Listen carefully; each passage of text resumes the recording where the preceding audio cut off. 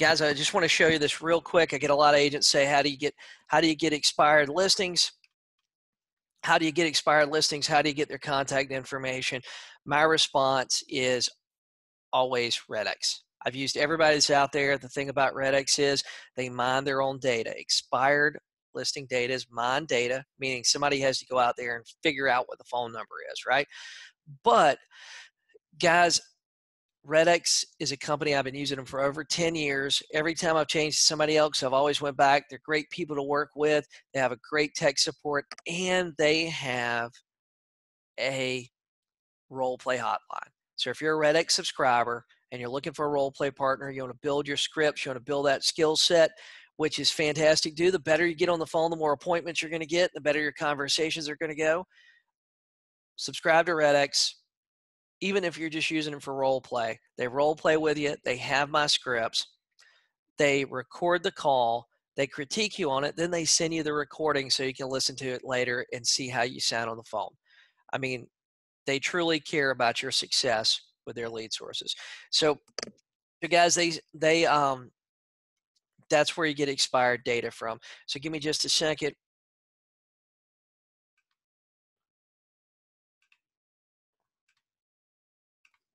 So guys, and best yet, if you tell them that I sent you, they will actually waive all the setup fees, so you actually save $150.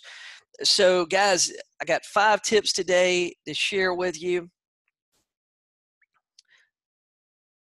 I got 5 tips to share with you today on getting more expired listings. And my name is Jason Morris. For you guys that don't know me, I feel like most of you guys know me, but for you guys that don't know me, my name's Jason Morris. And what I do is I train real estate agents to go out and build a business, to build a listing heavy business.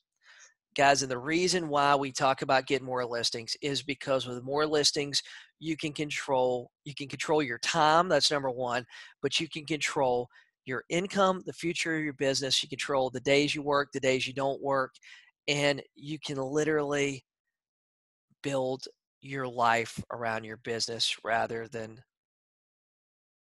the other way. A lot of us build these businesses that basically we've created a job that's 7 days a week for us. I teach you how to build a business that works for you, that finances your lifestyle. So I offer group coaching. If you're interested, contact me, send me a message. I will give you a great first month deal. So you can get in there and try it out. And then basically it puts all the risk on me where I am the person that has to show you value, right? A lot of these coaches want you to spend a lot of money before they do a little more than tell you their name. I want to show you value and then gain you as a long-term coaching client. So send me a message. I'm happy to help you. I'm happy to tell you more about it. So guys, like I said, I'm a huge fan of Redx Expireds. You can go to jasonmorrisredx.com. That link, if you don't want to call them and tell them I sent you, that link will actually save you the $150 setup fee. So let's get started here. So one of the things that I see a lot of agents doing or not doing is I see a lot of agents that they say they want to do expireds, or they say they want to do for sale by owners, or for really they say they want to subscribe to Zillow, right? And Derek, I am recording this. They say they want to subscribe to Zillow or Redx or anything, right? But the problem is they don't have a plan.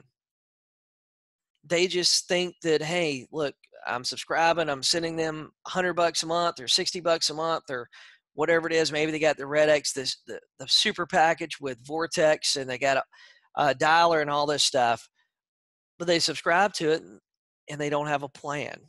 So one of the things I want to do today is I'm going to share 5 tips with you, and these tips are going to give you some framework for a plan. Does that sound good to you guys? Give me a yes in the comments if that sounds good to you. If you're listening to this on Facebook, give me a yes, I need an expired plan in the comments. If you're listening to the recording on Facebook later on, you didn't catch it live, put yes, I need a plan. Right? So Michael, you need a plan for those 2,400 that you got in Houston. So the thing is, I made this funnel and I took it from my my book to give you guys kind of an illustration.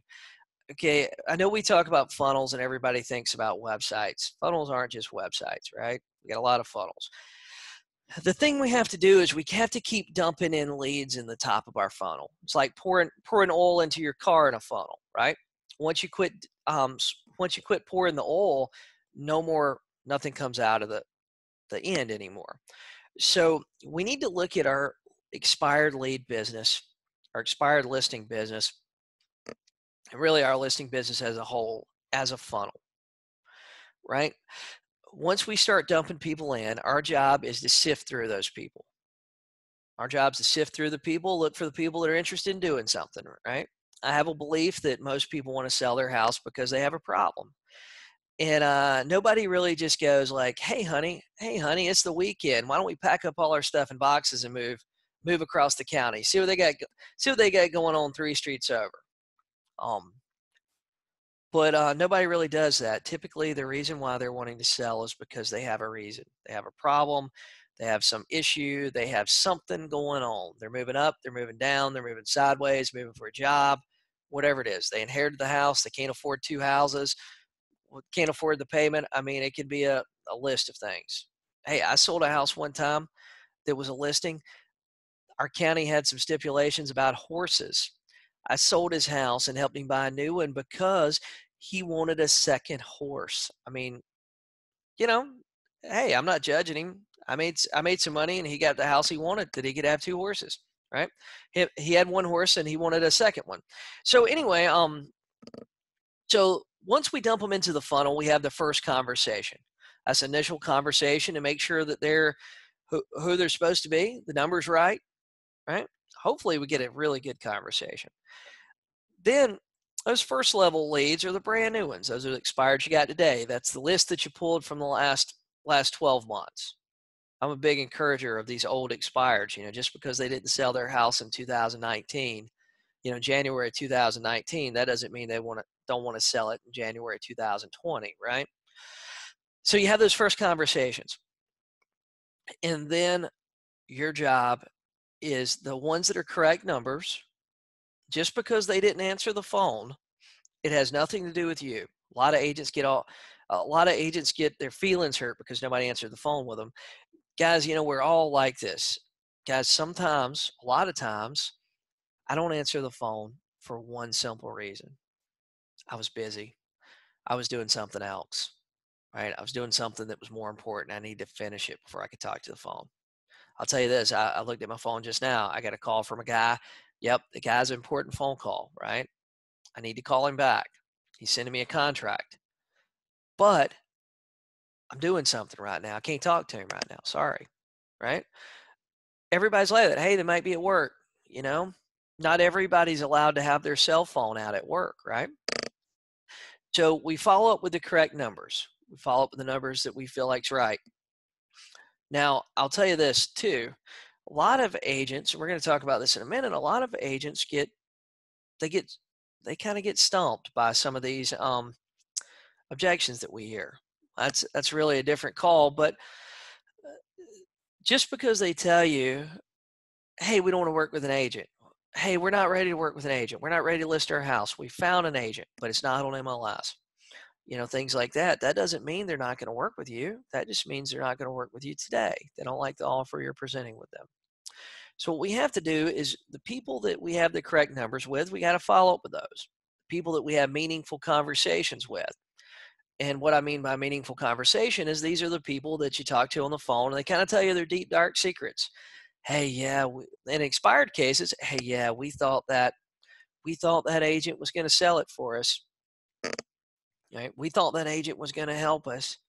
He said that he could get $189 for it. And I mean, we had an offer for $185 and it just wasn't good enough. Right? Guys, there's all kind of reasons that expireds expire. Right? It's not just they were overpriced. I mean, I'll tell you guys this real quick, just to give you a list. You know what? I had a listing one time that I was the 4th agent that listed it. They had a dog that was the size of a small horse. And basically, I realized when I pulled up to the house, I was kind of beating my head against the wall. I was going, the house is priced correctly. The pictures look great. There's some kind of problem I'm just not seeing. I had talked to the lady before the appointment. Turned out when I got there, this giant dog comes out, and I'm typically not afraid of dogs. I usually don't have a lot of problems with them. Typically, dogs like me for the most part. And however, this dog was so big and he was barking, I would have never let my clients out the house. And when I'm talking to her, I didn't immediately when I call her because I didn't want to get out. I didn't want to get my leg torn off and eaten, you know? So I call her up and I'm like, "Hey, this is Jason Morris. I just want to give you a call. Your dog's here. I didn't know if he was friendly or not." So she comes out, and of course, dog was a teddy bear. But I didn't know that at first. Turns out when I'm talking to her in the house and I start asking her what happened with other showings, because I knew she was getting showings at the price she was at. She said, "Well, a lot of them just pull up in the yard, then they turn around and leave." That's when it clicked for me. No kidding. No kidding. They're leaving because you have a giant dog. You have a giant dog and they're scared of the dog. I would have never let my clients get out in that situation. I'd been worried about not only my safety, but their safety. Right. So, so, that's just one other reason. I mean, but you know what?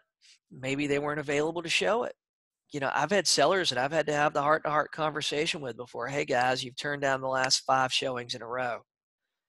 Typically 10, 12 showings, we got a contractor, there's a problem we need to figure out," right?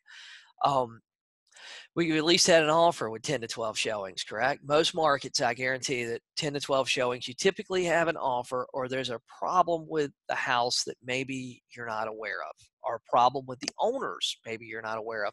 I've had owners that just wasn't allowing showings. So we had to have that heart-to-heart talk, right? Have you guys ever had anything like this? Owner just wasn't allowing people to get in. Tenant just wasn't allowing people to get in. Hey, get this one. The other agent is an asshole. Every market has those. I could name like 5 in my market right now, but I'm not going to because, it's going out to a lot of agents. But all of us have that agent in our office. It's like, "Oh my God, do I have to call him to show this house?" They're so difficult to deal with. Nobody wants to deal with them. We all have that agent. Sometimes the house isn't getting showings because of the agent, right?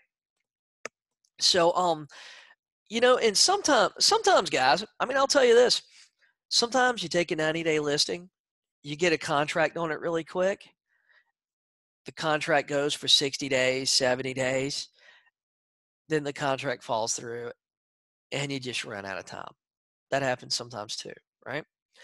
So I should have made a slide with all that stuff, but I want to make sure that you guys understand there's a misconception that all expired listings are overpriced. But even with that being said, if they were overpriced 3 months ago, 6 months ago, a lot of us are in markets that are moving up and they're not overpriced now, right? We need to have a pricing strategy too for those, right? But that's like I said, a different call. But long-term follow-up plan with the calls that you have meaningful conversations with. Those long-term follow-up plans need to turn into listing appointments. Okay, so listing appointments, then hopefully signed listings. So this is the framework. This is the framework for your listing business. This is pretty simple stuff, isn't it? Pretty simple stuff. So I teach all this in depth in my group coaching, by the way. Guys, the number 2 thing that I see that a lot of agents do or don't do is consistency. Most agents aren't consistent at all calling these. Like we talked about, they didn't have a plan, right? One of the things that when I first started training real estate agents and I started talking about my schedule, I'm a big believer in having a schedule, at least some rough framework for a schedule, right? And but when I first started talking about a schedule, it blew my mind, blew me away because I was going, wait a second, nobody has a schedule, right? Nobody's well, we wouldn't miss a listing appointment, right? None of us would miss a listing appointment. However, we will miss an appointment we've set up to call the people we're trying to get listings from. It's really an interesting thing. And guys, without consistency, right? Let's go back to this right here. If we don't keep dumping expired leads, dumping listing leads, dumping buyer leads, whatever kind of leads it is, if we don't start dumping those leads into the top of our funnel, sooner or later, we're not going to have anything coming out of the bottom. Just like we talked about a second ago, pouring oil through a funnel into your car. Once you quit dumping oil in, no more oil goes into your car, right? This is the same way. Once you quit dumping leads into the top of your funnel, once you quit having those first conversations, all of a sudden, you don't really have new people to follow up with. And the name of the game is the people you follow up with, right? The name of the game is the people you follow up with. I'd even go as far to say, if you had to choose, now I know this is going to be crazy for somebody, but if you had to choose prospecting in the morning or going on a listing appointment, right? You had to cancel one or the other. I would say you need to choose to cancel the listing appointment, right? That's if you had to choose between one of them. That's how important these top level leads are and how important your follow-up is, right? I mean, that's it. I can hear some of you guys gasping right now, going, oh my God, I can't believe he'd cancel a listing appointment. Yes, I think you should cancel the listing appointment. Follow-up. However, guys, if you have a schedule, you shouldn't have to worry about canceling an appointment, right? And guys, coming up with your schedule is pretty easy. I see all these crazy formulas and all this crazy stuff. Coming up with your schedule is easy. Number one, figure out your family commitments. Right? Figure out your family commitments. Figure out when date night is. Figure out if you're taking your kids to school, it needs to go in your schedule. I'll see some agents, guys. I'll see some agents that make a schedule with them being at the office at 8 a.m. However, they have to have the kids to school at 8:30. Well, how can you get to the office at 8 a.m.? I was talking to an agent the other day, and she's got a small child that's starting school in a couple of weeks, and she goes, I really want to get started. I really want to get started, Jason. You know, her husband works during the day, and he's the main one paying the bills right now, but she wants to contribute. She wants to contribute, and she wants, go out there and make money herself. And one of the things she said, was my kid takes a 2-hour nap. I was talking to her about her day and what she had going on, and she's in my coaching program. And she goes, my kid takes a 2-hour nap. I said, what do you do during that 2 hours? Because she has her husband to be home in the afternoon, she can always go after 5 to listing appointments, right?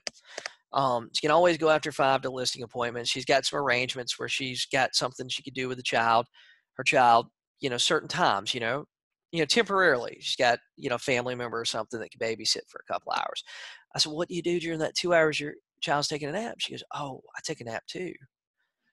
I said, oh man, that 2 hours, that's your time to get ramped up, right? That 2-hour nap is your time to get ramped up. Some of you guys that have jobs, that hour lunch break, that hour after work, that's your time to get ramped up. That's your time to get out of your job and get full-time into real estate, right? Number one, we need to figure out what our family commitments are, because like if you look around the real estate industry, we probably have the highest divorce rate out of any industry ever. And one of the reasons is because this is a really easy business to work 7 days a week, 20 hours a day. I'm guilty of that myself. It's a real easy business to get caught up in the action, right? And then it gets addictive, guys. But if those two things collide, our business life and our family life, then typically only one of those two things are going to survive. Number two, business commitments, right? Now, business commitments, and forgive my spelling and stuff, we're just doing this real quick here because I want to get through a lot of stuff today on this call. Business commitments, if you're networking at the chamber events, they're not going to change the chamber event for you guys. This webinar today, you're doing some training, you're learning, you're building, self-improvement stuff. We can't change the webinar because one person can't show up at 10, right? They have to watch these business commitments that are non-negotiable. Continuing education is one. Those things aren't going to change for you. You need to put those in your schedule. Office meetings that you got to go to, things like that, right? Number three, prospecting, right? Prospecting. Now, this is where you're doing those top level calls, right? You're doing those level 1 calls. This is where you're dumping stuff in your funnel. I think this is one of, once you get your family stuff figured out, once you get your business commitments figured out, prospecting is the important thing. Now, if you have a job and you're just doing real estate part-time and you're trying to go full-time, you probably need to put your job first. You probably need to put your job first, then your family commitments, the business commitments, and prospecting. And with your job, guys, sometimes going out and looking for leads, you got to figure out when you can do it. 30 minutes, an hour here, an hour there, 2 hours on Saturday.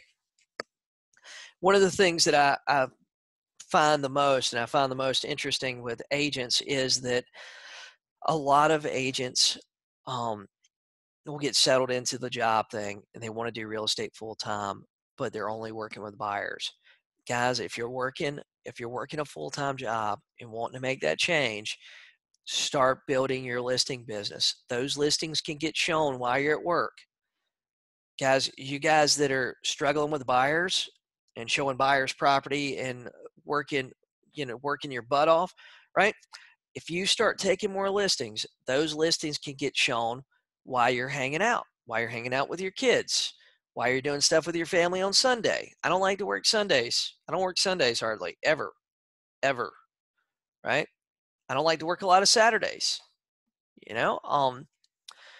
but the reason I'm able to do that is because of my schedule and the way that my schedule and stuff is set up. Now, if you take, I'll tell you this quick story with prospecting and listings. Me and Laura, when we first started dating and stuff, we went on a ton of cruises. We went on a bunch of cruises. We hadn't seen a lot of stuff. We hadn't seen a lot of really cool stuff. And guys, there was one cruise we went on. I made $18,000 from contracts I got while I was on the boat. I had listings steady getting shown. Went on another one, I made $15,000, right? I made every cruise that we went on, I made more money on the cruise than the trip cost. And it was because my listings could get shown while I was on the boat, while we were out in the Caribbean, while we were hanging out on some island doing something really cool, right? But you can't do that with buyers. You can have 50 listings, all of them get shown today. You can have 50 buyers, and you probably, if they're all approved, you probably can't show them all property this month. However, prospecting is one of the most important things. I would put follow-up time in there, and 5, everything else, right? That's it, everything else. Quick, easy way to make your schedule. I mean, literally, you can sit down there in 5 minutes, make your schedule. And guys, if you got kids, you already got school schedules, right? We already know when they're going to go to school the next 3 months. You can go ahead and sit down and build your schedule today. When are you going to be home? When are you going to be off work? Guys, when I lived by myself, after I got divorced, I lived by myself. I lived in a condo across the street from the ocean. I'll tell you this, I set up my schedule where I got to the office at 7:30 every day. I prospected until I set 2 appointments, or I prospect until 11 a.m. I done some office stuff from 11 to 12. 12, I went and ate lunch every day. Lunch is a constant for me, guys. About 12 o'clock, I want a little something to eat, right? Lunch is a constant for me. Okay, then guys, get this. I tried to schedule my appointments at like 1, 2 in the afternoon so I could be home like 3 or 4, so I could go hang out and do something fun that I wanted to do, right? Some days, and if I didn't have appointments scheduled for that day, I either went back to the office and prospected for a little bit more, or guys, I went home, right? I just went home. I mean, it's such an easy schedule. Honestly, during that time period, I probably worked less than I ever worked in my life and consistently made $12,000, $15,000 a month in real estate commissions. I know that doesn't sound like a lot to some of you guys, but it's a lot of money in Myrtle Beach, South Carolina. So, but we got to be consistent with it. We got to be consistent. The power is consistency. Number 3, the number 3 tip I'm going to give you today is I think that you got to have a pre-listing package. Go ahead and raise your hand. If you're on Facebook, put I have a pre-listing package, or I don't have a pre-listing package. Go ahead and put it in the comments. I have a pre-listing package, or I don't have a pre-listing package. If you're listening to this as a recording, put it in the comments. I got one or I don't have one. Guys, about 98, 99% of real estate agents, if they do have one, they don't ever send it to nobody. Alvin don't have one. Guys, Alvin don't have one. If they do have one, they don't send it to anybody. They think they got to keep it a secret. They got to keep it on their laptop. Um, Daryl Self's got one. Michael Dick's got one. Michael Barr just said that his is updated. His is outdated. He has to update it. Missy Bills just put she has one. Roseanne Sampson should have one. A lot of you guys have one because I talk about it all the time and I tell you how important it is. Guys, I have people that are calling me from 2 years ago. I just took a listing that I talked to the guy 2 years ago. He had my pre-listing package. Derek Radford's got one. Jamie Slater created one yesterday for my template. Awesome, man. Awesome. Ronaldo said, I don't have a pre-listing package, not enough business that can be impressive for the years having the business. Ronaldo, put it together. If you don't have a great resume, your office has a great resume. Guys, you don't actually need a great resume anyway because nobody else has one. So I'm going to tell you the secret here just a second here. So I have this belief that we don't sell houses. We sell a service that sells houses. Simple enough, right? We sell a service that sells houses.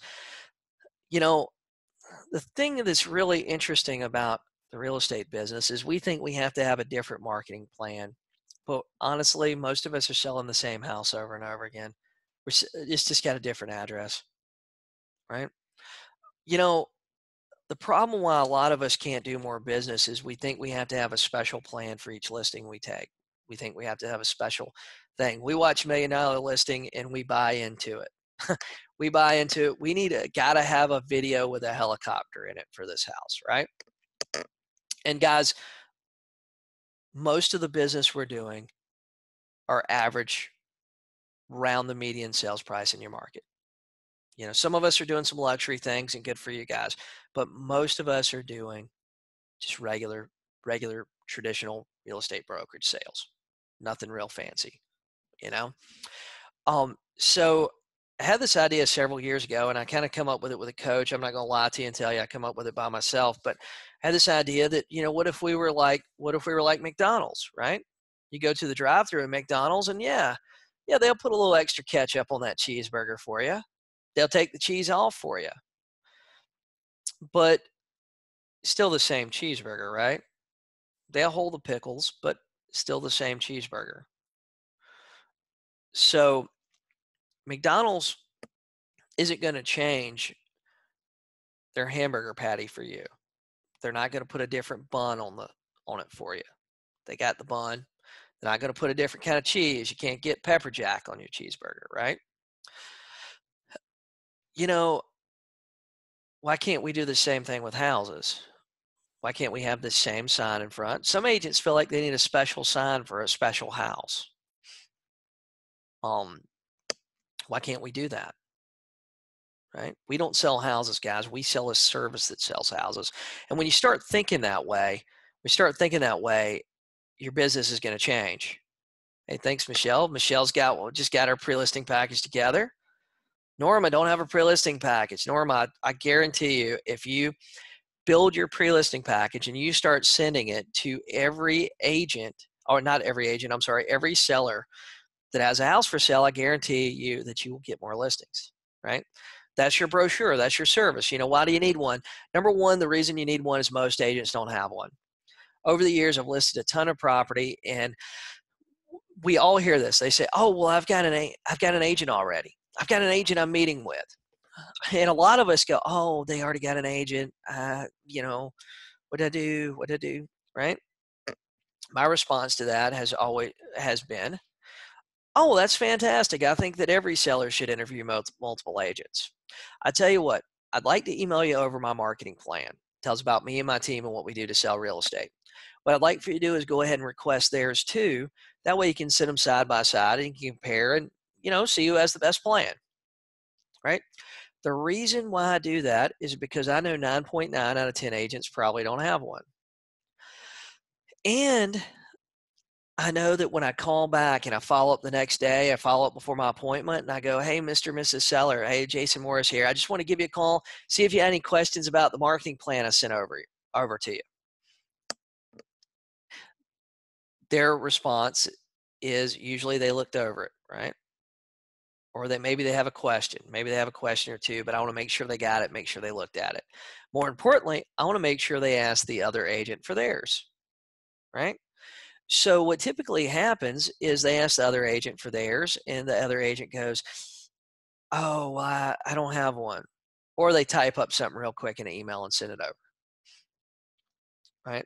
But they don't have one. They don't have one that's detailed. They don't have one that's really extensive, and that's number one though. Daryl just said I had a seller call me last week that I met in person last year, still had his pre-listing package and was calling him in the spring. If you wouldn't have had a pre-listing package, he wouldn't have called you, Daryl. I promise you. But number two, it builds confidence. You know what you're going to say. And I should have put this on here, but not only does it build confidence, it puts your marketing plan in writing, but it helps you to build a financially feasible marketing plan, right? If you don't do it, you don't put it in there. And here's the thing, guys. Here's the thing.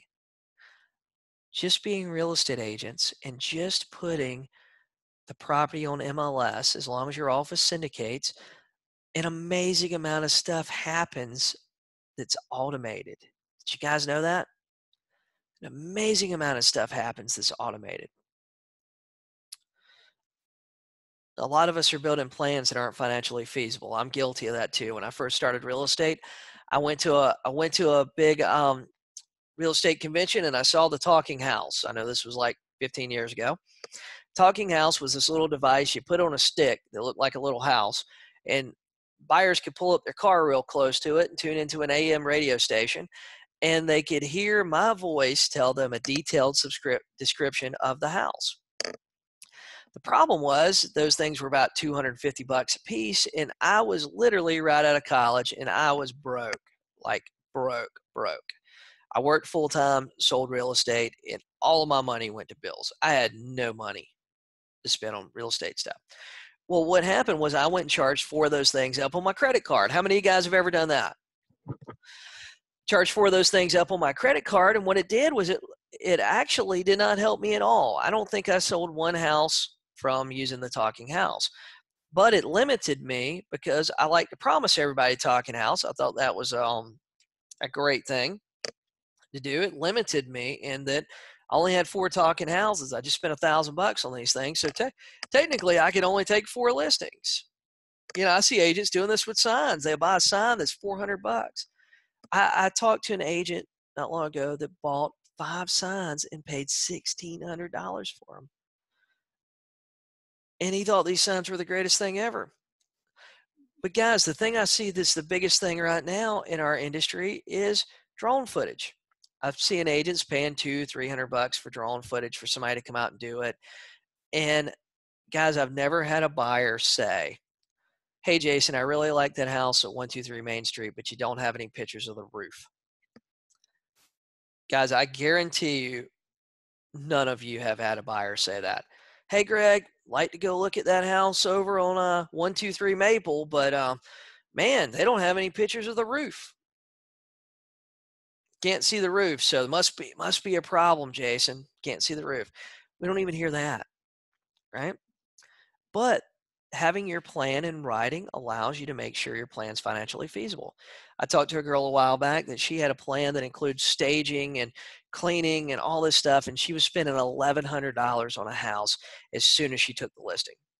Now, the thing is, if you're working in an expensive market and things are flying off the shelf, $1,100 a listing, and the thing's selling in 2 days and multiple offers, hey, you're making some money. You can cash flow that situation.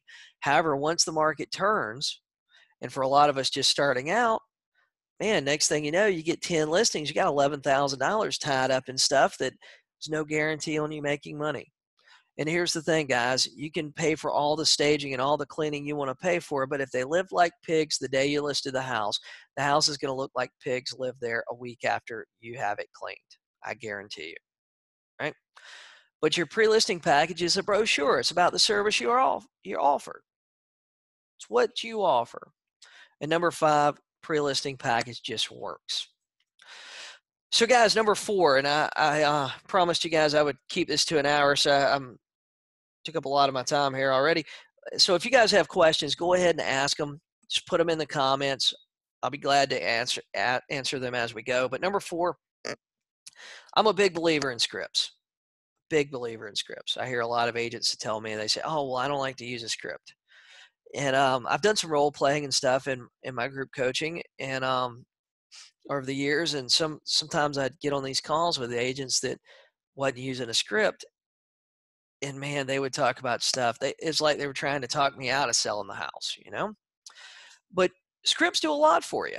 I mean, number one, you know what to say. You know what to say. It's number one. Number two, a script keeps you on track, right? You're not having conversations that are not pertinent to them selling their house. You know, a lot of agents don't wonder why they get hung up on. Well, they're calling people and they just ramble on. It's like they think they're going to wear them down on the phone, and they'll take a they'll give them the listing. Guys, you know, when you're calling sellers, I'm going to give you this. Write this one down. Write this one down. If you talk about what the sellers want to talk about, then they don't hang up on you. Okay? And I'm not telling you to talk about how the Clemson LSU game went last week. You know, I'm in South Carolina. Clemson, that's a big deal for us here. Even though Clemson didn't win, they got there. But that's not what a for sale owner wants to talk about. That's not what expired wants to talk about. What they want to talk about is selling their house. They want to talk about what was in the ad. So Alvin asked, I guess it depends on how many hand-raising sellers there are, but what's your process of dropping off pre-listing package? Drive to each address and leave it in the mailbox? No, I don't. You should not leave mail in somebody's mailbox. Don't do that. I prefer to have it in a PDF format and email it. If they don't have email and you have some time, you can throw it in the mail, put it in a big brown envelope. The big ones, don't fold it up and make it crazy. Put it in a big brown envelope. Costs $1.80 to mail it. And that's an 11-page listing package. And drop it in the mail. And the reason you put it in one of those big envelopes rather than try to crunch it up and fold it up and put it in a little tiny envelope, the reason you do that is because you want to make sure they see it. All of us get real excited when we get a big envelope in the mail. Guarantees they open it, right? But having a script keeps you on track. It keeps the conversation moving forward, and it's professional. Yep, Ben, script keeps your conversation going, right? And guys, one of the things about a script is when you ask that same question 50 times, when you ask it 100 times, when you ask it 1,000 times, and you're using the same script and you're asking the same questions, all of a sudden it's going to become like you got psychic powers. You're going to be able to anticipate the answers. You're going to be able to anticipate the objections. You're going to be able to overcome objections before you get the objection. I guarantee you. It's like, I don't know, any of you guys ever waited tables? Any guys ever waited tables? So I've never waited tables, but I ate at a lot of restaurants. And one of the things the waiter or waitress always does at the end of the meal is they come over and they say, hey Ben, would you like dessert? And I guarantee you, after they've done that to 50 people eating at the restaurant, 100 people, 500 people, I bet they can just about tell if they're going to order dessert by their body language when they ask the question. You just know. I used to work at Sears. When I was in college. And one of the questions that they had you ask is when we were checking people out, they'd say, hey, would you like to put it on your Sears card? I promise you, I could look the person in the eyes when we're at the checkout, and I could just about tell you whether or not they had a Sears card before I asked the question. I just knew it. I mean, it just all the signs were there. I started noticing all the little nuances, all the eye contact.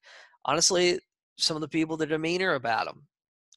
You could almost stereotype them and say, this person has a Sears card, this person doesn't, you know?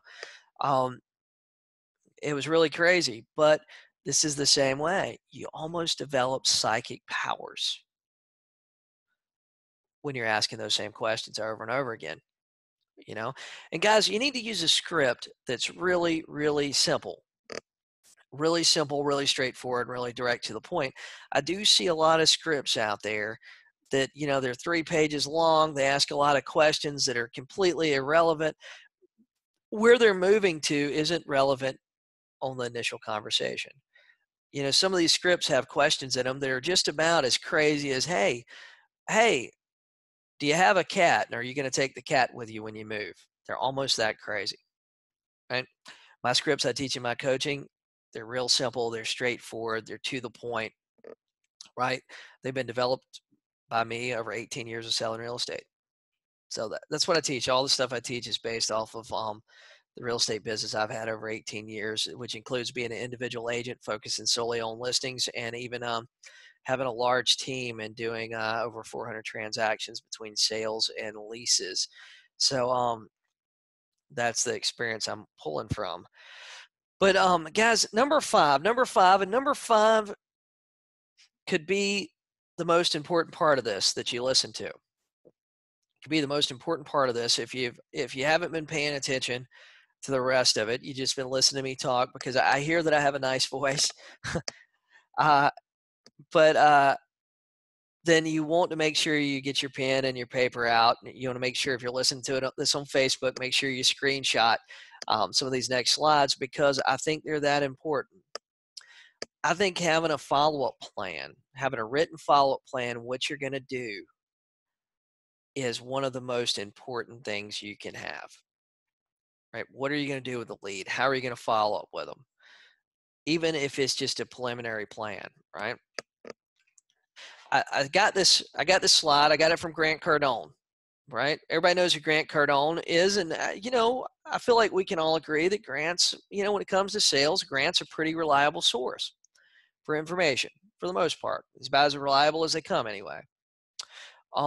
Now, I looked around trying to find the original person for this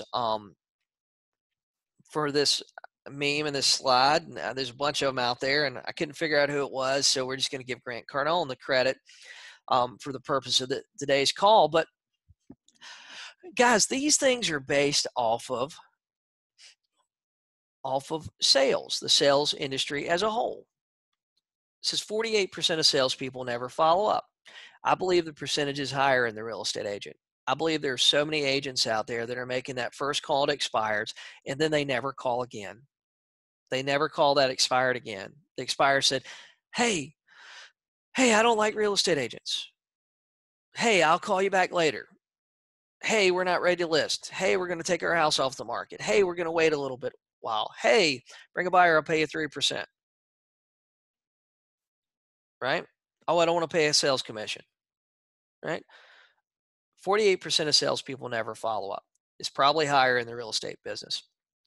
Only 25% of salespeople make a second contact. A lot of you are making that first call and not even leaving a voicemail and saying, oh, they didn't pick up. They didn't pick up. I'm not going to call back.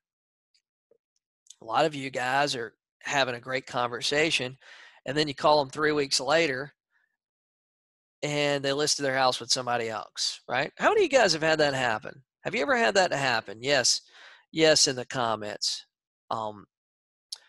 Called somebody, had a great conversation. They promised you the listing. Just call them back in 2 weeks and they'd be ready. And you got ready to call them back and you realized it'd been listed a week ago. How many of you guys have you ever had that happen? Give me a yes in the comments on Facebook. Listen to the recording. Give me a yes. Got some yeses already. Michelle, Laura, Michael, Michelle. Got a couple of Michelles in here. Susan. Yep. Happens all the time. Got Derek. It hurts, man. It does. You know, hey, you thought you guys were friends, right?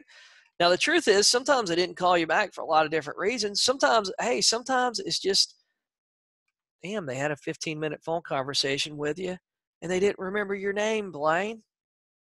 Blaine Washington. They didn't remember who Blaine Washington was. Or maybe they remember who Blaine Washington was, but they couldn't figure out your phone number, right? Or they just got busy. Guys, I get busy sometimes, man. And it isn't that I didn't want to talk to somebody, but I just got busy and I forgot to call them back. And then like 3 days later, when I do have time, I couldn't find the person's phone number. right? 12% of people make 3 contacts and stop. Now, I'm not going to read this whole thing to you. I want to get to the point. Go down to the bottom. 80% of sales are made on the 5th to 12th contact. How many of you guys, well, let me ask this a different question because I don't think I'll get any answers. I was going to say, how many of you guys are following up with an expired 12 times? But do you have a contact plan that includes at least 12 follow-ups? Yes or no? You know, I guarantee you the only people that are going to be the people that are probably in my group coaching, right? 80% of sales are made the 5th to 12th contact. So if you're calling one time and hanging up, you're not going to, and then you're not getting them. Michael Dick, he's got one because of my advice. How's it working out for you, Michael? How's a 12 contact follow-up plan working out for you? It's working out great. How many listings have you taken this year so far? And guys, this guy's name's Michael Dick. How many listings have you taken this year? He's already taken 3. Guys, some of you guys, if you took 3 this year, that'd be more than you took in 2019. If the average agent only sells 4 houses and Mike has taken 3 listings in the first 2 weeks of 2020, Michael is going to be a superstar in 2020. He's going to be the top agent in his office if he just remains consistent, right? Honestly, he finishes the last half of the month like he's done the first half, you'll probably be listing agent of the month in your office. Let's just be honest. And it doesn't matter how big your office is. You could probably still be listing agent of the month with no problems. If you just replicate it, you're probably already in the running. So, but guys, how would you guys like to do that? How many of you would have liked to have already taken 3 listings this year? Your follow-up plan is what makes that possible. Making those initial calls, picking out the ones that are good, right? Sifting through, cherry picking the ones that are good, the ones that want to do something, and then follow up with them. You're not going to get 100%. But we work in an industry that's so insane. If we could get 1 or 2% of the expireds that are happening in our market, we'd probably make a really good living. If we got 4 or 5% of the expireds and for sale owners we've seen, we'd have so much business we couldn't do it all. Right? So 80%. So guys, I want to tie all this stuff together before we get off the call today. So what do we do? How do we do this? How do we tie it all together? How do we have a great follow-up plan? How do we make calls? So what we got to do is we got to look at that. We got the funnel, right? We're making our calls. We have a good call. You're following my scripts, and part of my script is even if you don't get the listing, you still say, hey, I'd like to send you over some information about me and my team. Hey, I know you're not ready to list your house yet. I know you don't want to work with a real estate agent, but I'd like to send you some information over about me and my team and our plan to sell houses, what we do to sell houses, right?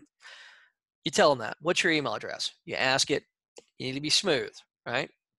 Hey, I'd like to send you over some information about me and my team and what we do to sell houses. What's your email address?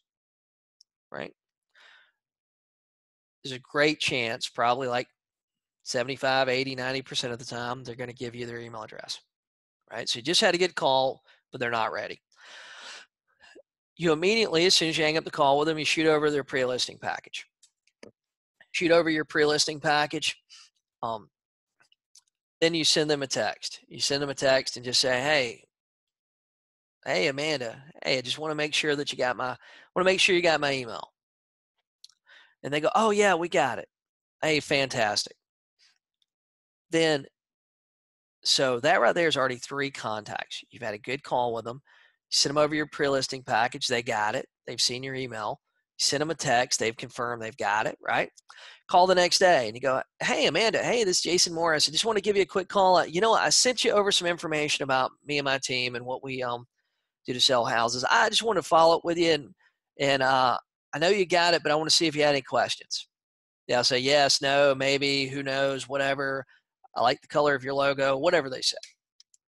Doesn't really matter at this point because what we're doing is we're making sure we're making sure they know who Amanda Carver is. We're making sure they know who Missy Bills is. Making sure they know who Tanya Upton is, right? I want to make sure they know who Jason Morris is, right?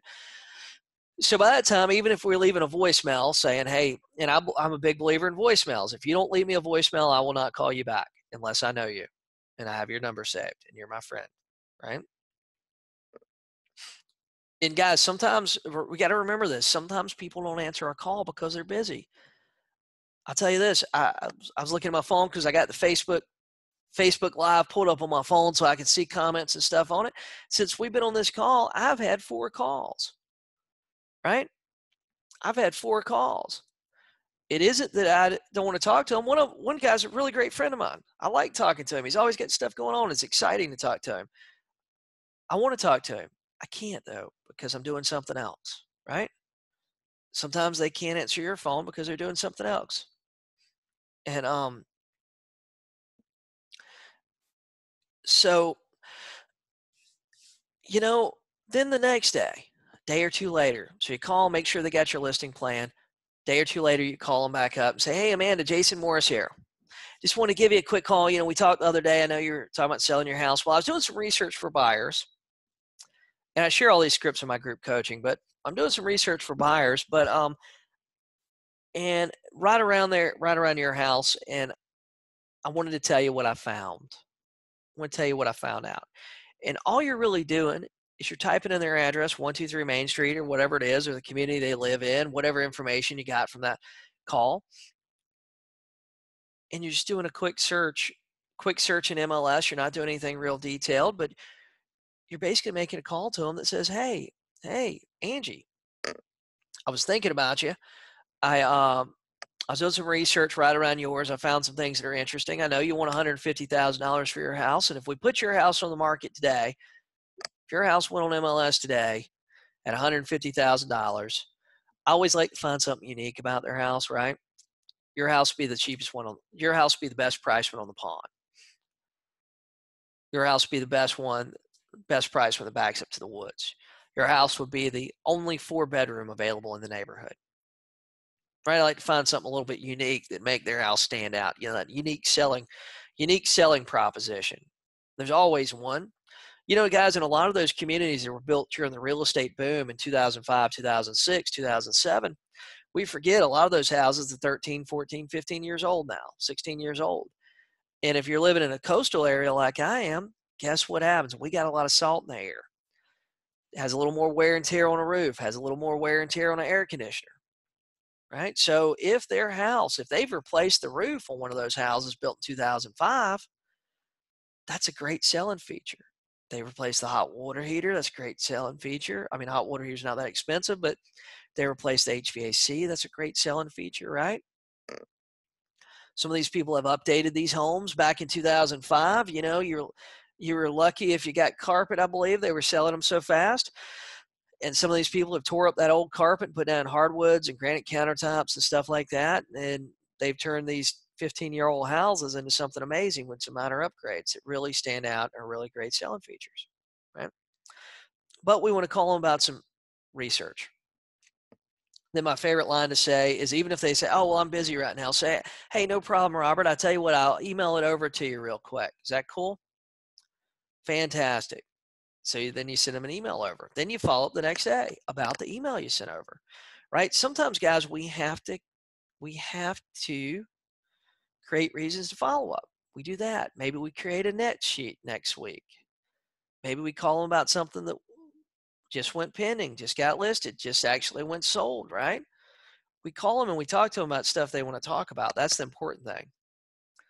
And then every time we follow up, we have to show a little bit of value, something they're interested in. Ben said this is where he struggles. I always have a hard time remembering to have some value reason to call. I just find in, call them, and get tongue-tied. Yeah, man, this is why, and Ben, that's why we gotta have a written marketing plan. Got to have a written follow-up plan, right? If we write down some framework, write down 4, 5, 6 ideas, man. Go back to my group coaching. Listen to the follow-up call I did in December. I gave you about 15 things to follow up with there. And Go back, listen to that call, make some notes, and just pick one off the list. Hey, but sometimes we got to get creative with our follow-up, and we got to offer something of value to follow up, right? And guys, if we just follow this, just what's on the slide, screenshot the slide if you can, and we just keep following up. We follow up the next week about a house that just went pending, sold, whatever. We follow up about another house, right? I mean, but just these 7, just the 7, number 8, just keep following up. Just the 7, just those 7 touches, guys, that puts us in the 80% range right there. So does this make sense to you guys? Yes or no? Tell me on Facebook, even if you're listening to the recording, yes or no, this makes sense or this doesn't make sense, right? By the time you get to that 7th call, they're going to know who Blaine Washburn is, right? And 2, you want to make sure those initial calls that you don't have a big gap in between. You want to make sure they don't have a big gap in between. And you want to make sure they don't have a big gap in between. And one of the reasons why you don't want a big gap in between is because the longer those initial follow-ups are apart, the more likely it is another agent is going to get in the middle of your conversation with these sellers. You need to claim them. You just need to go ahead and build the mindset, hey, Karen Colley is my client, right? And Karen, you're not going to get, Karen said that she's, a lot of expired numbers aren't correct. That is correct. It's mined data. It's mined data. It's people actually, Red-X has an algorithm that goes out there. I'll tell you the Red-X that I recommend is Red-X. It's the Onyx version. Now, with Onyx, they give you all the data they can find for an address. And your job is just to sift through the data. We don't worry about the ones that aren't right. We worry about the ones that are right. A lot of agents get hung up. Let's say if it's taken them 20 conversations to set an appointment, they get hung up on those 19 conversations that didn't want what you had to offer today. We need to be concerned about that 20th, that 1 out of 20 that is right and the one that does want to work with us today.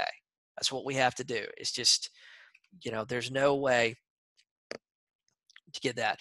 Ronaldo said, yes, you're right. I put myself like I'm a pest or bugging them when I feel they don't want to carry on with a conversation. And Ronaldo, the thing is, we get hung up on a lot of stuff, man. As real estate agents, typically most of us are high D's and high I's. And if you're a high I on the DISC test, Susan says she's over call reluctance. Fantastic. But we get hung up on this, especially if we're high I's. We're social. Typically, most real estate agents, we're social people. And so we kind of get our feelings hurt a little bit when they don't have time to talk to us. But one of the things that we have to remember, and this is listing appointments included, is these people aren't really our friends. I know that that's something that's not sounds harsh. These people aren't our friends. We're calling these people for 2 reasons. Number 1, they got a house that they want to sell. And number 2, we sell houses. Guys, I learned this the hard way, man, because sometimes, especially if I'm all wound up and I'm all jacked up on caffeine and stuff, I can ramble on as long as I think somebody wants to listen to me. And but one of the problems that we have as real estate agents is we'll get on the phone with somebody and the conversation gets sidetracked. It gets away from selling their house. Guys, the only reason they're talking to you is the same reason you're calling. They have a house to sell and you're telling them something and they think maybe you can sell it. That's the only reason they're having a conversation with you. Okay? It's the only reason they're having a conversation with you. And the only reason you're calling is because they have a house to sell, and that's our job. That's our job. We don't like to talk about in the real estate business. We like to talk about how we're independent contractors. But you know what? You can be an independent contractor as long as you want, but if you don't do your job and sell a house, you don't make any money. Right? I mean, just simple truth. Get off. I seen a great quote the other day. Get off your high horse and do the work that it takes to build your business. And a lot of us need to do that. But we just have to do it, right? I remember I used to go on listing appointments. I'd go on listing appointments. And I was setting 10 appointments a week, and it was exhausting. It was exhausting. This was when I was a brand new agent. And I'd go to the people's house, and I would sit there all day, and I'd talk about Clemson Tigers and Carolina Gamecocks, and Conor McGregor's fighting this weekend. He's fighting Cowboy Cerrone, and we would talk about that stuff for 2 hours. I'd leave their house going, man, these people love me. They invited me to dinner. And what I didn't realize at the time was the reason they invited me to dinner was because they didn't think that I was going to leave. And, generally people are pretty nice when you're sitting there in front of them. It doesn't matter what area of the country you're in. Typically, very few people are going to say, hey, Chad, time's up. Got to leave, buddy. Very few people are going to do that. Most people are going to genuinely be nice people. Doesn't matter what part of the country you're in or where they're from. They're going to be pretty hospitable. They're going to offer you something to drink. They're going to offer you a glass of water, right? Whatever it is, cup of coffee. And you have to remember, though, you have to stay on track, just like the doctor's office. You're going to the doctor because you have a sore throat. It's not a social call. The doctor isn't spending an hour in there with you. The doctor's spending 10 minutes. 10 minutes. He's figuring out your problem. He's prescribing you something, and he's going to the next person, right?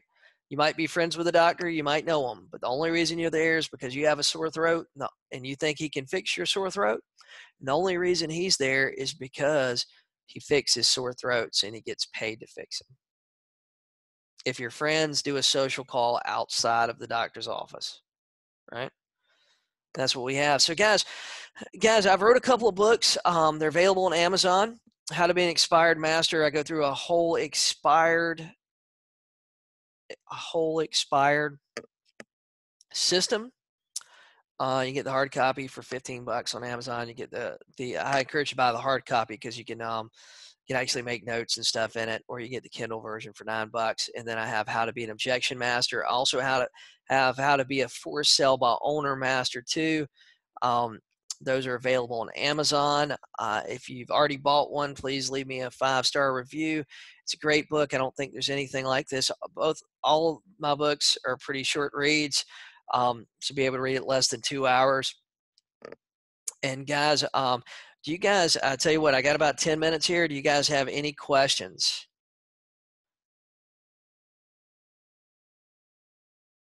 Any questions? So guys, I appreciate you guys being on the call today. I think this is a great call. I love talking about expireds. Guys, you can build a massive business around expireds and for sale by owners. Hey, thanks, Karen. I hope that helped you with some of the issues you got with expireds. Hey, are you having, yes, you have a coaching call. Are you having the meeting at 10 now? What about Sundays? Yeah, we're having a coaching call tomorrow at 11 a.m., Michael. Sundays, you know what? Sundays are great days to make calls. I'll tell you what, a lot of people are home on Sundays. It's a great day to make calls. Yeah, Aline Redex actually has my scripts. They'll practice with you. The script, I have some expired scripts that are in the book. Hey, thanks, Derek. Ronaldo, where are the books available for your coaching students as a download? Actually, guys, if you're in my coaching, the PDF versions are available in the group coaching on the group coaching website. William asked, main difference between pre-listing package versus listing package. Honestly, same thing. Same thing. I just create one. I think with the general public, I would not use the term listing. I would not use the term listing. I call it a marketing package or pre-appointment package, right? Guys, if you cut out the word listing in your vocabulary with a lot of the conversations you're having, you'll notice I don't use the word listing in any of my scripts. Guys, all my scripts are available on my coaching website for group coaching members. Eileen, do they have a pre-listing package or is it in the book? Actually, you go to jasonmorrisprelistingpackage.com, jasonmorrisprelistingpackage.com. You can download the template. We're going to be going over pre-listing package in my group coaching. If you're not in my group coaching and you want to be, send me a message through Facebook and I will give you a great deal on the first month. Let's see. What time and days are the meetings? My group coaching is every Thursday at 11 a.m. It is month to month. You can cancel anytime. I'm not tying you into a 12-month contract or something crazy like that, but I guarantee if you do what I talk about in my group coaching, you will make money. It will have an impact, a positive impact on your business. What would your follow-up look like for people who are referred to you by the buyers following a recent closing? I just have their name and number. Richard, I would do the exact same thing here. I'd call them up. Buyers are a little bit different, but you want to stay in contact with them, and you want to stay in contact with them, and you want to talk to them very regularly. A lot of agents think they're supposed to put people on drips, and I got some news for you. Drips don't work in 2020. Google's too smart. Google knows that that's a spam email that you sent out to 100 people, and if you're using the email drip system that is in the service you're subscribing to, it's even worse. If it's being used by 100 agents, those emails have already went out to a couple thousand people at a minimum, and chances are Google's already marked those emails as spam. So, they're never going to get to anywhere they're supposed to go. Google is smart today, guys. They're smart. Did you know, I'll give you guys this as a bonus here. Did you know that Google has actually marked images as spam, and their email is smart enough to know that if you have that image in your footer, that email is possibly spam. So some of you guys with your company logo in your email, you might be going to spam because of your company logo, right? Especially if you're at a big franchise or even a franchise with a couple thousand agents, right? So how often when I call a buyer, I'd call them as needed, but I try to have that initial conversation with them, gauge their motivation, see when, where, what, how, all the important questions. When they want to buy, how are they planning on buying it? Where do they want to be at? And then I would follow up based on that. If you're going to set them up on an automatic email or e-alert, one of the things I do was I'd make sure you're following up as they're getting emails. And if you're using a CRM, if you're using like Conversion or Boomtown or something like that, you can basically log in the back and see who got emails today and see who you need to follow up with is logged in and actually click the email. That's a fantastic tool, and that's a fantastic way to actually call people and go, hey, Richard, this is Jason Morris. I sent you an email earlier today. Most of these people don't know that it's automated, but hey, I sent you an email earlier today. Just want to give you a call and see if you liked anything that got sent out. George asked, how do you feel about an employee making calls for you? I don't like it, and I'll tell you why. I'm not an advocate for having a VA or an ISA make calls for you. Number one, in a lot of states, it's illegal if they're not licensed. Number one, but number two is a lot of agents don't have a system they've actually performed enough to be able to create a system with that employee or with an ISA that works seamlessly. And two, another problem is like me and you, George, we've talked a bunch of times. You're a super nice guy, but let's say that somebody's calling for you and they're a super nice person. They're calling, they're having great conversations, great follow-up and all that stuff, but you don't really have a system to bridge that gap between you and them. So then all of a sudden you show up to the house, and it isn't because you're a bad person. You're a nice person, but they don't know you. They know Marianne that's been making the calls, or they know John Smith that's been making the calls, right? It's hard to bridge that gap. It's really hard to bridge that gap between those. And a lot of agents, I've seen very few agents that do it successfully. So Elena asked, what do I think about door knocking expireds? I don't like that either. And the reason I don't is because we can get on. I'm not saying you don't do it. It is a strategy that works for a lot of people. However, I don't like it. The reason why I don't like it is because you may have one expired on the east side of town, one expired on the west side of town.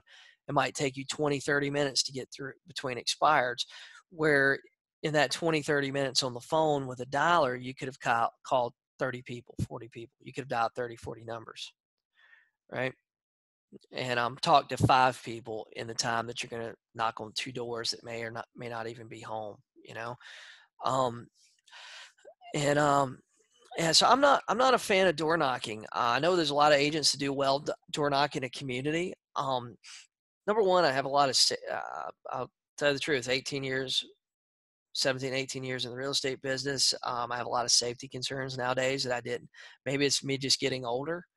But I feel like we see in the news all the time an agent getting, you know, having something bad happen to them.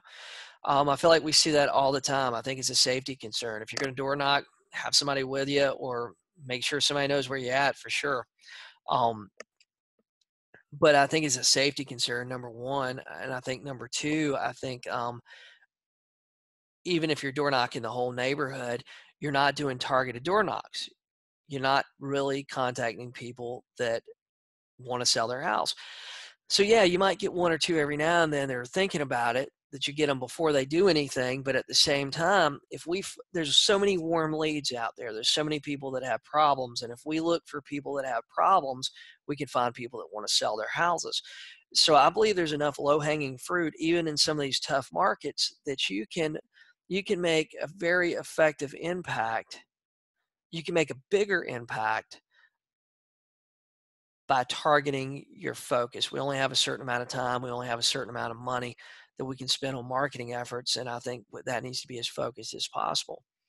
So that's one of the reasons I'm just not a big fan of door knocking. So guys, I appreciate you guys being on the call today. If you're thinking you need a coach, you want to talk to me about helping you build your listing systems, send me a message through Facebook. More than happy to help you, and more than happy to give you an amazing deal in the first month. I want to build value for you and make sure that you're successful. So guys, you guys have a great day, and I will talk to you guys soon.